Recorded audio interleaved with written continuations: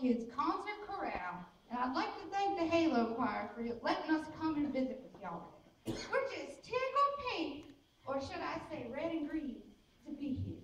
You see, we'd like to talk with y'all about a project that's near and dear to our little hearts, and we'd like for y'all to help us out with it. Carol, why don't you tell more about it?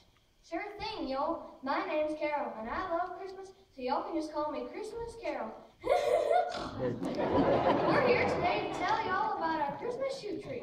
We collect shoes for those in need, and we use those shoes to help folks about us and show them we care about them. And then we'll tell them about Jesus and how much he loves them. How about it, Liza Jane? Yep, it's just like that story in the Bible about the loaves and the fishies. You know, the one where Jesus was preaching to all those folks and realized they were getting powerful hungry, so he fed them. He showed them he cared about them by providing them for a basic need they had. He shared the truth with them.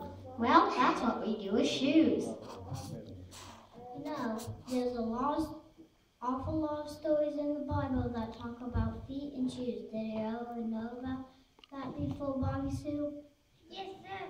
Yes, sir, Bobby. My personal favorite is the one about the armor of God, where it talks about getting ready to tell y'all others about Jesus. To get ready, you got to put on these shoes.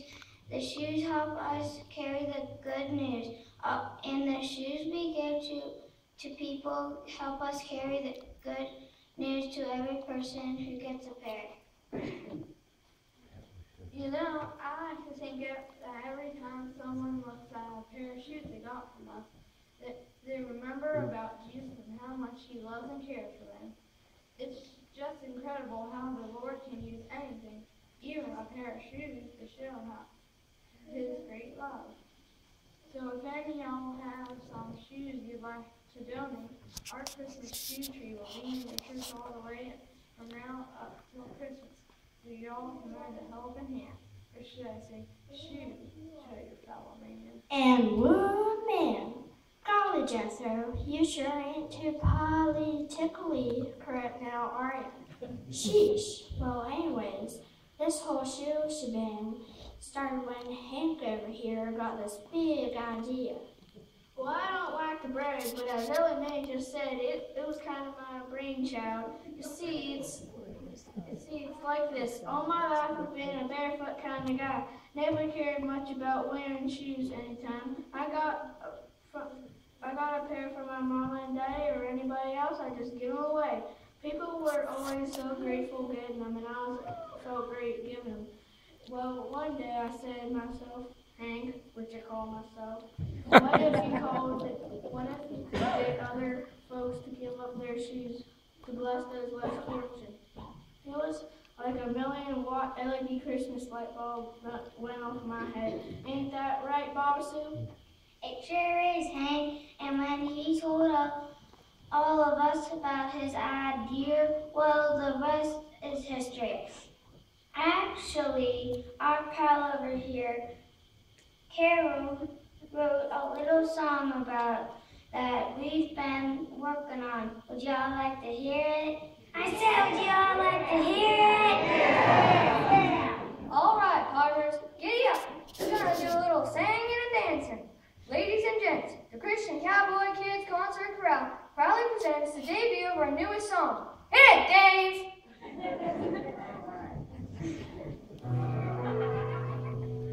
When I was a girl in Tennessee, I recall the good Lord saying to me, do what you can for those in need. You'll